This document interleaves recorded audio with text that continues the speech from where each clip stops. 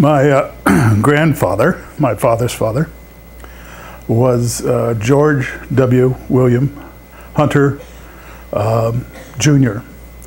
And he started in the chemistry lab, and he was here through 1909, I think was the date. He had three boys. Two I know were scientists. The oldest was George W. Hunter III, and I think he was here for various events. I don't know that he taught or was a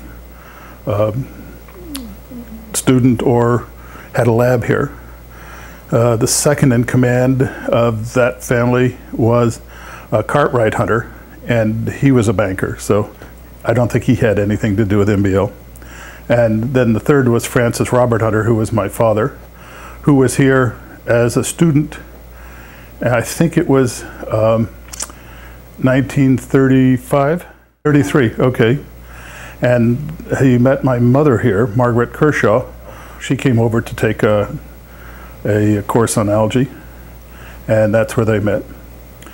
And as a kid growing up, I think when we left Oklahoma after the war in '50, my father started coming here as a investigator, and so I grew up here as a kid from '50 to '54. And then in '64, I took a course in embryology, I mean not embryology, excuse me, in invertebrates, and then was asked to teach in it for the next 2 years, 65 and 66. And 66, I invited the young lady who had sat behind me in the 7th grade, and I'd known for many years, to come down and join us, and she had a job as the secretary to the course leaders, whoever they were. So she was here for the summer, and we got engaged that summer and got married the next year. In '64, I ran into a fella from Harvard and became good friends, and his name was Bob. Bob came out for our wedding in December of '66 and met a friend of mine who was in the wedding also.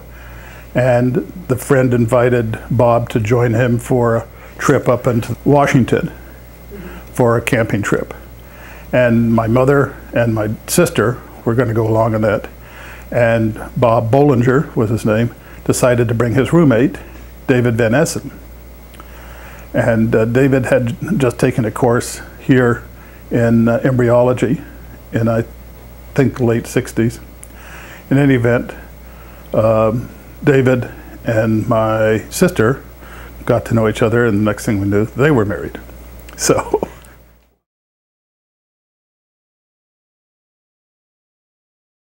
Yeah, I didn't know my grandfather very well because he died in '46, I think it is. And so it was after the war. We were in Oklahoma, and I do remember he was a great fisherman. And I have pictures of him fishing with his buddy, who was William William Beebe, who went down in the original deep sea diving thing. And he'd written a lot of articles on, my grandfather had written a lot of articles on the fishing spaces that he'd been to, and he held champion fishing things, but he was really a biologist at heart, and he taught biology and sciences and wrote a large number of papers on that. There was mention of his text, Civic Biology, and that was the book that John Scopes was using when the Scopes trial took place.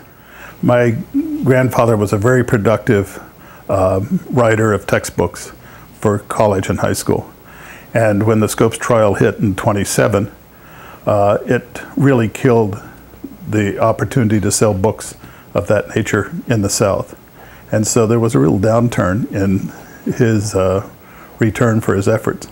So he rewrote a new book called New Civic Biology and took out the 3 or 4 pages that had to do with the Scopes trial.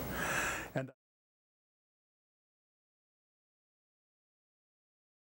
actually, he was a cell physiologist. He did his undergraduate work at Caltech. I know he played football. He was captain of the football team in the '33 period, somewhere in there. And then he went to Princeton and worked under a fellow who was working on cell physiology. Parpart was his name. And he was well known in the world of cell physiology. And my father was working with, I don't know whether he was working with Limulus or whatever the species was that he found here.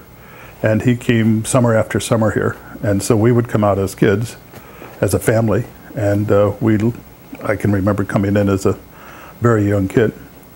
Unfortunately, my father left the family in 1954, and I really lost track with him until 60, and by then he was no longer at MBL. So.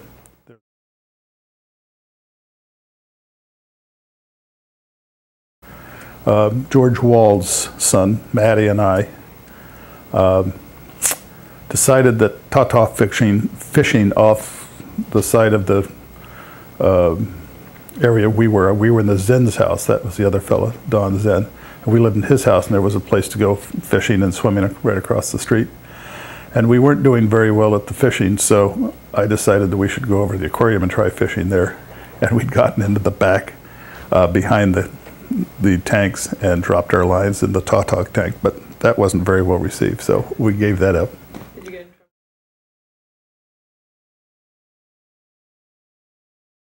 Oh yeah, I have a lot of good memories. It was a really good class. I got to know a lot of people. I learned a lot about invertebrates.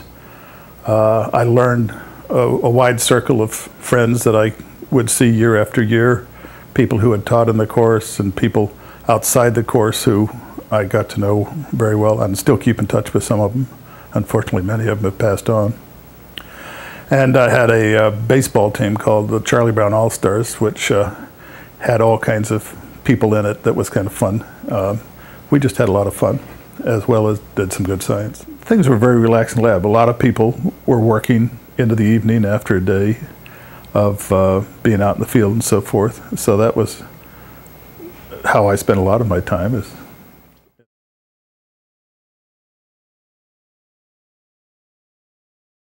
Well, it's a unique place. It has great facilities. It has a great set of minds, which are very important for people to share ideas. And it's a pretty nice place to spend a summer.